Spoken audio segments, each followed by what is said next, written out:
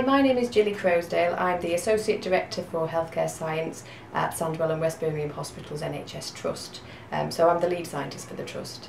In this DVD I'd like to show you some of the opportunities that are available to you as a career in healthcare science. You might think, why would I be interested in a healthcare science career and what is it? Your impressions might be that careers in hospitals are really about being doctors and nurses, and actually the variety of work that you can be involved in is really, really broad.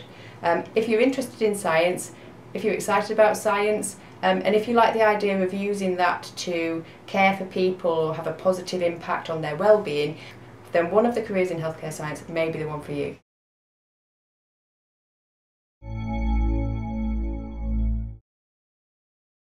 You may be wondering what radiopharmacy is. Radiopharmacy involves the manufacture of radiopharmaceuticals, which are sterile radioactive medicines. They're used in nuclear medicine to help image how well different organs are working. A radiopharmaceutical is a complex made up of what I call a useful molecule, and that's a molecule that gets either stuck in the organ you're looking at or used by the organ you're looking at. And because you've tagged a radioactive tracer onto it, you can actually see what happens to the useful molecule within the body using the gamma camera, which can detect the radiation. So for example, if you want to see how well someone's kidneys are working, your useful molecule is a molecule that just gets eliminated via the kidneys. So you inject it into the patient, it quickly goes all around the body, and then it comes out via the urine. It doesn't get taken up into any different parts of the body. And because you've tagged the radioactive tracer, you can actually watch the useful molecule accumulate in the kidneys and then empty out into the bladder. The process I do, making the complex, has to be done in a sterile environment so that we can make sure that we're making things that are safe to inject into patients. So we have to go through a very specific hand washing regime. We have to take off our outdoor clothes, put scrubs on, keep our hair in a mop cap so that we don't end up with hairs and particles in the clean room. Once we've washed our hands, we then go into the changing area and put on some sterile, non-shedding clothing. This changing process has to be validated so that you can prove that you're able to change without contaminating the suits with any microorganisms and also without introducing them into the environment.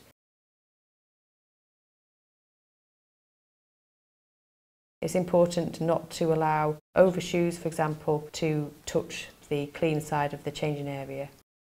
Once we've changed, we go into a clean room. The clean room is supplied with filtered air so that the microorganisms and particles in the environment are extremely low.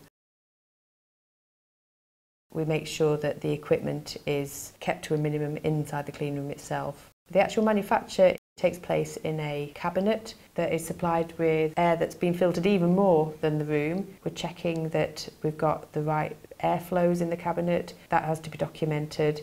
All the materials that are used in the cabinet have to be cleaned before they can be put in there, so all our syringes and needles are all sprayed and wiped with meth. Everything that we do, we try and incorporate principles of radiation protection, so we keep the time that we handle things to a minimum. We shield the vials, we shield the syringes. There's a screen, like a little L screen inside the cabinet, and again that's to shield the operator to keep their exposure down as low as reasonably achievable. It's no higher than, say, if you were to move to Cornwall, because background radiation in Cornwall is a little bit higher than it is in the West Midlands. You can see that the syringe is put into a syringe shield, again to keep the radiation exposure to the operator down, and then it's introduced into the kit. For the majority of kits, it's very important that we keep air away from the complex because this can break down the complex. Once the radioactive starter material has been drawn up into the syringe, it's diluted to a suitable volume and then it's added to the radiopharmaceutical kit. Some kits have to be boiled to make sure that the complex is formed. For most of them, it's just a matter of allowing the kit to incubate so that reaction can take place and then the patient doses can be drawn up. What is technically being done looks quite simple, but actually the chemistry of what's happening inside the kit is quite interesting as the new complex forms. We monitor our hands to make sure that we haven't contaminated ourselves before we go on to make the next product. After being in radiopharmacy for all this time, I'm still never bored and I still never think, is it home time? And do you know, I think that makes me pretty lucky.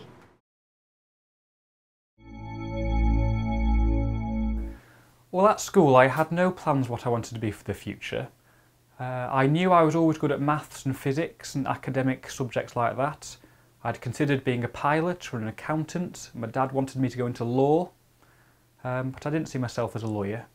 It wasn't until my university days where I was introduced to medical physics. I did a physics degree, and amongst all the boring quantum mechanics and thermal physics and mathematics, there was a module called Physics in Medicine, which I thought I'd give a try. And that really opened my eyes to how physics can be applied to the common good of helping patients, how your knowledge of quantum mechanics and radiation and nuclear physics can be used in a hospital environment. I work in the Physics and Nuclear Medicine department now at City Hospital, Birmingham, and we inject radioactive traces into patients. So a knowledge of nuclear physics and how the radiation interacts with matter and how we get our scans, it's very important. How we get the best quality scan, how we get the best out of our patients. It's all physics. In the Department of Physics and Nuclear Medicine, we inject our patients with radioactive tracers, and these tracers go somewhere in the body, and we want to see where they go and where we have uptake for diagnostic purposes. So when the patients are injected with these radioactive tracers, the tracer is giving off gamma radiation. And this radiation is then imaged by a special piece of equipment called a gamma camera. It's similar to an MRI scanner or a CT scanner that you've probably already heard of, except this scanner is designed to detect the gamma rays coming out of the patient. Shortly I'll show you something called a myocardial perfusion scan. The scan we're looking at here is called a myocardial perfusion scan. Myo means muscle, cardial means the heart, and perfusion means blood supply. So in this scan we're looking at the blood supply to the heart. In nuclear medicine we inject our patients with radioactive tracers, and these tracers will go somewhere in the body. This tracer goes to the heart, which is what we want to look at, but it also goes to other organs. This is the heart at the top, these are the kidneys at the back, this is the small bowel at the bottom, and this is the liver. We're not interested in these other organs, we're only interested in the heart. What we would prefer to do is take slices of the heart, which is what we see in this screen here. These are slices through the heart muscle, going from the tip to the heart, back towards the atria. And this is a normal scan. A normal scan looks like donuts at the top and horseshoes at the bottom. And what we're looking at is whether these horseshoes or donuts have any bite taken out of them. These donuts are perfect circles and the horseshoes are perfect U-shapes, and this is normal. If we compare it to an abnormal scan, we can see that to the right hand side the donut is incomplete. This part of the heart to the right has abnormal blood supply. Now what we have to do is play a game of spot the difference. Is this picture the same as this picture? In this example we can see that the picture at the top is different to the picture at the bottom. The bottom picture looks normal, it is a completed donut. This is important to the cardiologist because if the bottom picture is better than the top picture, they can repair it with surgery. They go through the femoral artery in the groin, they blow up the diseased artery, and they put a wire cage in to resupply that part of the heart with blood. Looking at this screen now, this software attempts to quantify the size of the defect. The software thinks that this part of the heart is abnormal, which is what we saw before from the pictures. And at rest it thinks it's almost normal. The picture at the bottom shows us the difference. This is called the reversibility. And again, if there's no reversibility, there's nothing the surgeons can do about it.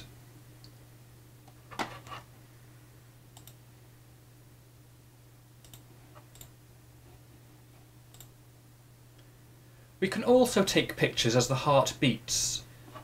Here we can see the heart beating, and we get important information that we can give to the cardiologists. We can tell them the size of the heart at its largest size, 60 mils here, and the size at the smallest, 19 mils.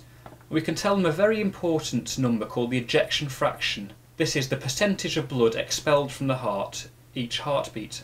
Here it's 69%, which is normal. This information will go back to the patient's cardiologist and they will decide what to do with it, whether to intervene surgically or whether the patient will benefit from medication.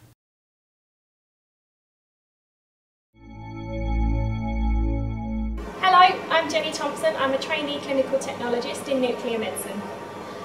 In my job I am responsible for getting patients scanned, so we do pictures, different pictures depending on what areas of the body we're looking at. Sometimes we're looking at their heart, their brain, their bones, their liver, and it just depends on what's wrong with them. We give patients injections and then take pictures later on, so it's patient care, it's making sure that you're doing everything you can for them whilst getting good quality images. I didn't grow up dreaming of being a technologist at all. I did my A-levels at school. I did maths, psychology and biology because that was what I liked at the time. I then went on and did a degree in neuroscience and psychology. Again, that was just what I was interested in. At the end of that, I didn't see it throwing me straight into a job. I just applied for any jobs that I thought that were going to be useful that I'd enjoy. So it was mainly things science-based, mixing science and people. I found this job, I knew absolutely nothing about it. Had to Google nuclear medicine before an interview, but I actually found that it was really interesting and haven't looked back from there. I enjoyed the mix of seeing patients and also with a bit of a science background. So every day you're doing something different, we're doing completely different scans, you're seeing different patients, they've all got a different story, and it's just really nice that I come to work and don't really know what I'm going to see that day. Well, my job actually comes with a degree on the side, so I'm training to be a technologist still. I'm doing a BSc in clinical technology, so they've put me through that course, and then from there I could do extra qualifications if I wanted to train in sort of doing paediatric specialism. You can go on and do a slightly different version of nuclear medicine and doing PET studies, so various different things, loads of research opportunities. I'm doing a project at the minute through college. I'm hoping that that's going to be useful for the department, so onwards and upwards hopefully.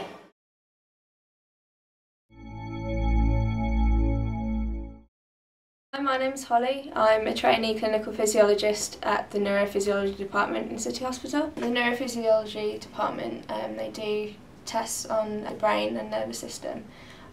So we basically do a few different kinds of tests. We do EEGs, which looks at the brain activity, which is mostly used for diagnosing epilepsy, but can sort of indicate other brain disorders as well. We do nerve conduction tests, which look at how the nerves are working. EPs, which look at which are sort of a mixture of the two, where we look at the pathways up to the brain. And we also, as physiologists, we assist the doctors here with EMG tests, which is looking at how the muscles are working. I came across it by chance, really. I'd done my degree in psychology and was just looking online to see if I could find anything where I could use that. I added my CV onto NHS Direct and just came across it one day. It looked interesting, so I came here for 3 weeks just to sort of observe and look at what they did, and I found it really interesting, so I applied for it. You had to apply for the course at Wolverhampton Uni and apply for a job as well. So I got a few interviews. This was actually my first interview of what was going to be a horrible week of interviews. This was the first one I got it, and so I came here. I like the one-on-one time with the patient, because most of the tests are at least half an hour long. You get quite a lot of time to talk to patients. Also, it's quite a hands-on, practical job as well. You learn sort of technical skills and you obviously sort of improve and you get more experience. I've got 1 year left now. It's a 4-year course. So after that year I will then apply a job here or elsewhere, depending on whether there's jobs available. And then I will be a clinical physiologist. And then from there are other tests that we can do here, which I'm not doing at the moment as a trainee. So as you sort of gain experience in other tests, then you sort of move up the banding. sort of eventually getting to senior clinical physiologist. You should be able to do everything that the department does.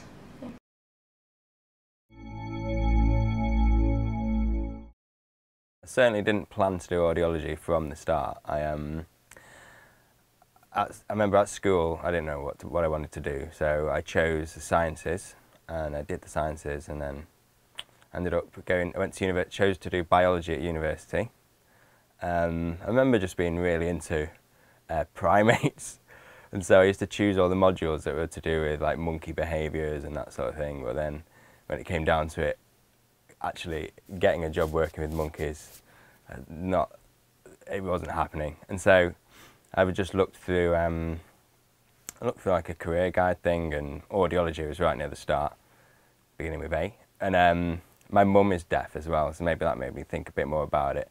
And then the more I looked into it, the more intrigued I was, and just went for it. That's how it happened. So I'd already done a degree in biology, and then I used that degree then to help me get onto a master's course, and it was a master's in audiology.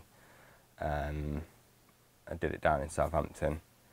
And yeah, it was like a year's course in audiology. It was pretty intensive, but it was really good fun as well. It was a really good group of people on there.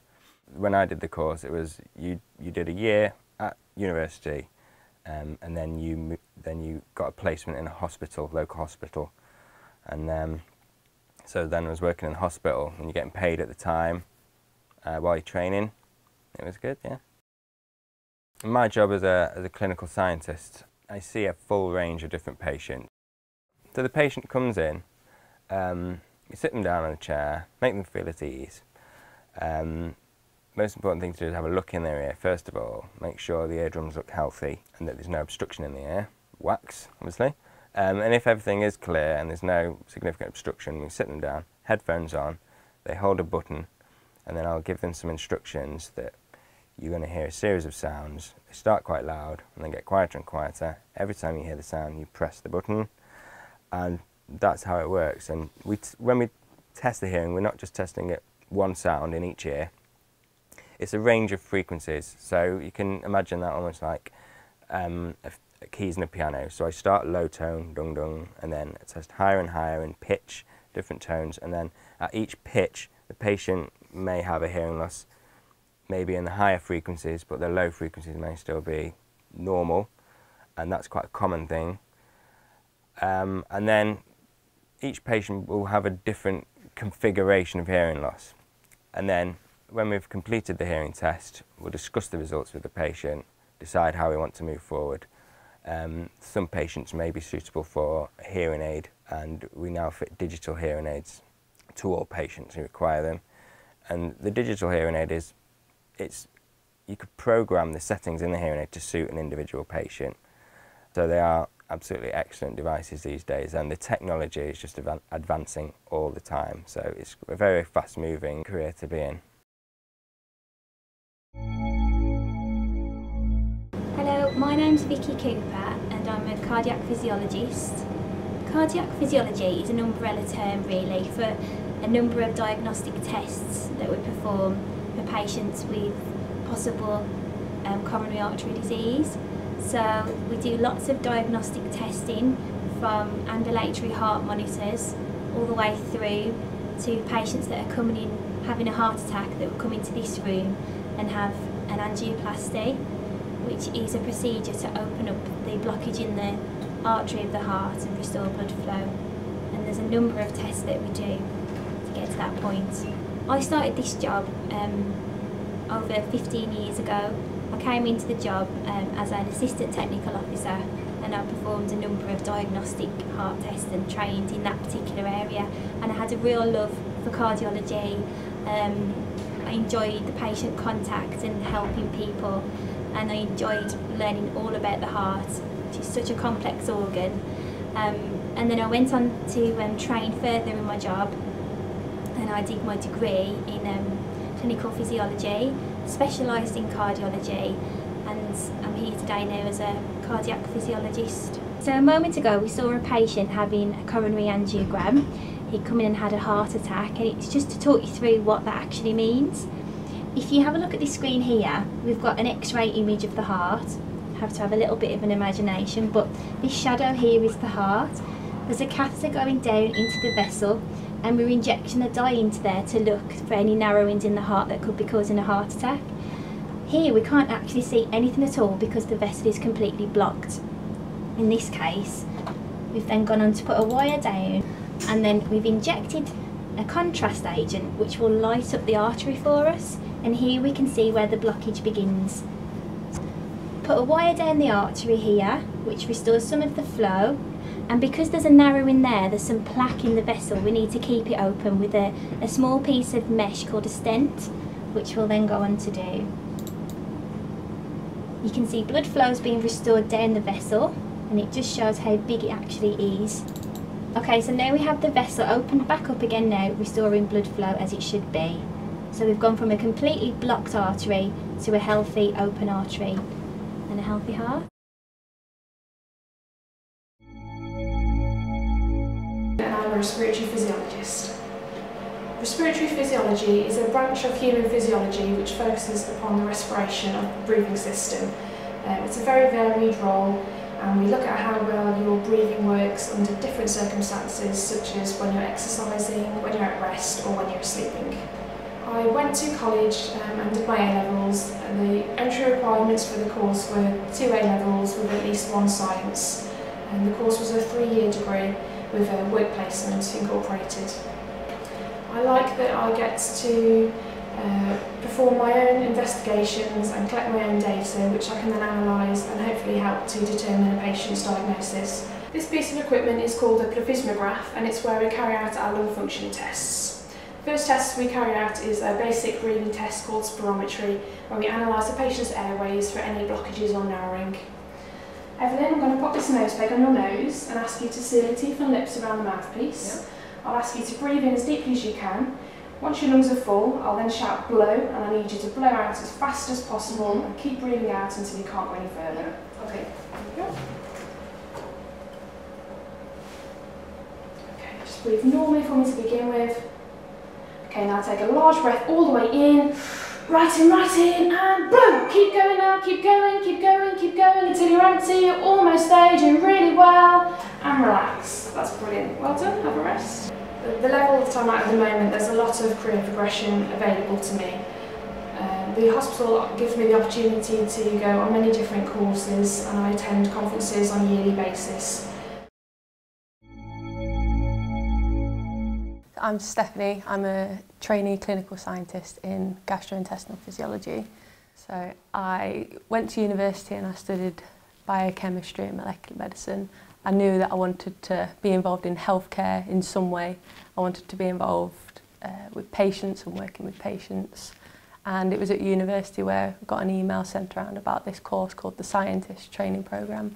It sounded great. You got to work in a hospital while studying still at the same time. You get to do a master's in clinical science whilst you're working. You're working with patients from day one. It sounded brilliant, so I applied for that and was lucky enough to get accepted. We get sent patients that have problems anywhere along their gastrointestinal tract. It's functional problems, so you can get your cancers or ulcers, but we look at problems with the function of the gastrointestinal tract, so that how the muscle action works when all of your muscles are supposed to pass food and water through nicely, and it's supposed to contract in what's called a peristaltic motion. But for a lot of people, that muscle activity doesn't work how it should do, and we can do tests on patients. So in the video you can see the practitioner talking to the patient, explaining the test. They put some local anaesthetic in the patient's nose to help numb the area, and then a tube's passed into the patient's nose, down their food pipe or their esophagus, into their stomach. The tube goes into the nose and not through the mouth down into the stomach, because the angle of passing the tube is easier through the nose. It's a wider angle in order for it to go down into the food pipe. It'll sit there for about 10 minutes while some measurements are being taken, which you may be able to see on the screen. The measurements are pressures of the esophagus, which in a normal person should all be coordinated. The pressures should be higher in places in order to push food down the esophagus into the stomach. But in some patients, the pressures can be really high or really low or not coordinated, and as a result, food might not be passed into their stomach properly, or things are coming back up from the stomach into their esophagus, which can cause symptoms like heartburn and indigestion. And so these tests are really useful to diagnose conditions like that.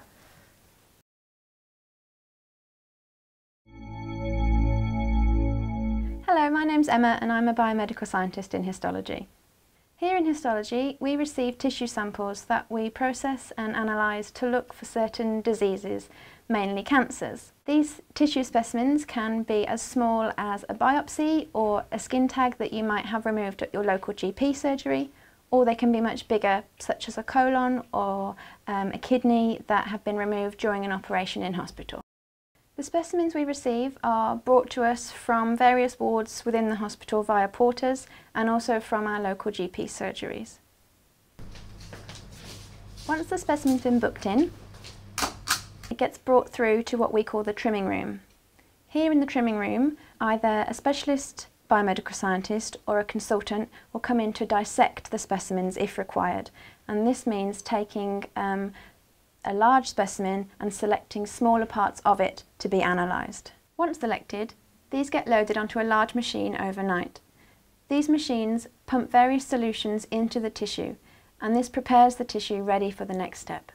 Once this process is finished, the blocks are removed from the machine and they need to be suspended in molten wax. These blocks are then placed onto a cold plate to solidify the wax, ready for the next stage in the process. Once the tissue has been suspended in the wax, it can be brought through to the main laboratory, where the blocks are cut by a scientist on a special machine called a microtome. It's important at this stage that the tissue has been embedded into the wax, because otherwise, if we tried to take a section on these machines, the tissue would crumple. The microtomes produce very thin sections of the tissue, which are floated out onto a hot water bath and picked up on a glass slide. The glass slides are placed into a hot oven to melt the wax, leaving just the tissue on the slide. We can now start the staining process. Various dyes and chemicals are used to differentiate the different cell components within the tissue. Some of these stains are automated, which means they are placed onto a machine, and some are hand stained by biomedical scientists. Once the tissue on the slide has been stained, it needs to be checked under a microscope by a biomedical scientist. The biomedical scientist is looking for a good quality section and to check that the staining has worked. Once we are happy with it all, the slides can go through to a consultant for them to diagnose and report. Once the case has been reported, the result gets fed back to the patient. I've been doing this job for almost 7 years now. At school, I did biology and chemistry A-levels, so I've always had an interest in science, and I knew that I wanted to work in a laboratory when I was older. I went on to university and I did a biological sciences degree, and then started off in this career as a medical laboratory assistant. Once I started working in histology, I knew this was the career I wanted to pursue, so I then decided to do a long-distance course in order to convert my degree from biological sciences into biomedical sciences. Alternatively, if I knew that this was something I was going to do, I would probably have gone straight to uni and done biomedical science in the first place. Once I had this degree, I could then go on and do a professional qualification, which led me to become a qualified biomedical scientist. Now, if I want to, I can progress further. There are other professional qualifications that I can do in order to move up the career ladder within histology. There's also options to further my knowledge, because we have training sessions where we can all get together as a team and discuss interesting cases, and it's nice to be able to learn facts from more senior members of staff who can pass on their knowledge to the rest of us. I enjoy my job because I've always had an interest in science, and even though we don't interact with patients directly, you do know that there is someone at the end of it, and it's nice to feel like we're helping somebody every time you come into work. Hi, I'm Sonia and I'm a biomedical scientist. I really enjoy working here. Every day is different, no day is the same. We work with a vast variety of people, and it's nice that you know that you're making a difference and you're helping people.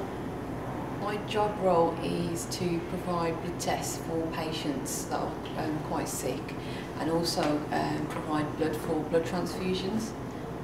Some people need blood transfusions to get better. Before I started the job, when I was doing my GCSEs, I did a bit of research, like what I wanted to do. I found out that for this course I needed 5 GCSE pass grades A to C, so I got that. Then I went on to do my A-levels, and also included a science subject. And also, before applying to university, I asked for work experience and they said they couldn't do work experience, but I came for an afternoon, so I had a look around and I really liked it and I thought this is what I want to do. So I also put that in my personal statement when I applied at universities to say I've been and this is definitely what I want to do. And I work as a biomedical scientist, but there is opportunity to become senior management depending on your experience and your job role. Currently I work with our deputy lead on one of the sections in the lab, and I help him, so I'm doing a few extra jobs and it's keeping me busy. So I enjoy that, it's something different.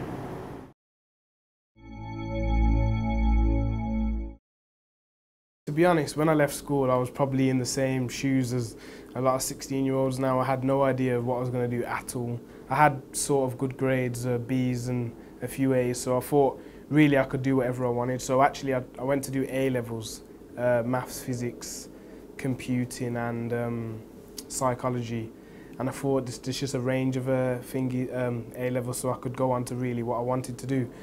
But then I discovered A-levels just wasn't for me at all. So I went on to a B-Tech, and then, as I said, that was when I started to see all the apprenticeships going, and I thought engineering was the one for me. Yes.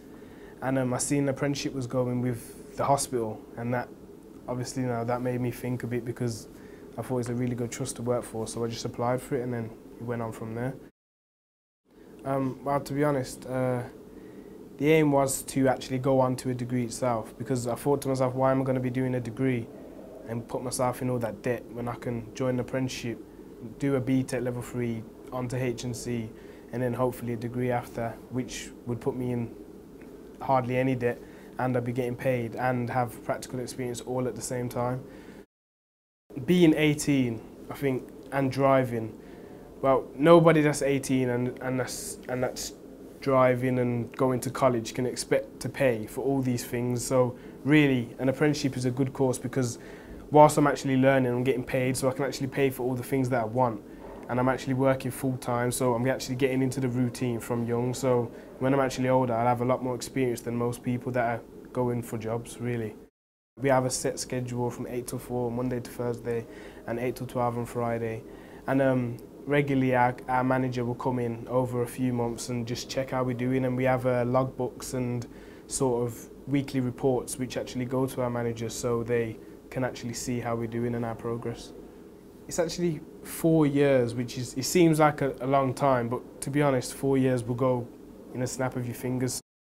They say that the place isn't guaranteed, but really, if you actually think about it, why would a company be putting all this time and effort and money into you if they was not gonna put you onto the actual job? Well, obviously, if you was gonna be coming to just mess about and actually not do your job properly, then obviously that would be a consequence. But if you actually come and you actually have a desire for engineering, then really on to 6, 7, 8, maybe even 20 years, I'll be looking back and I'll be in the NHS, maybe even a manager. But obviously that's a long way down the line, but hopefully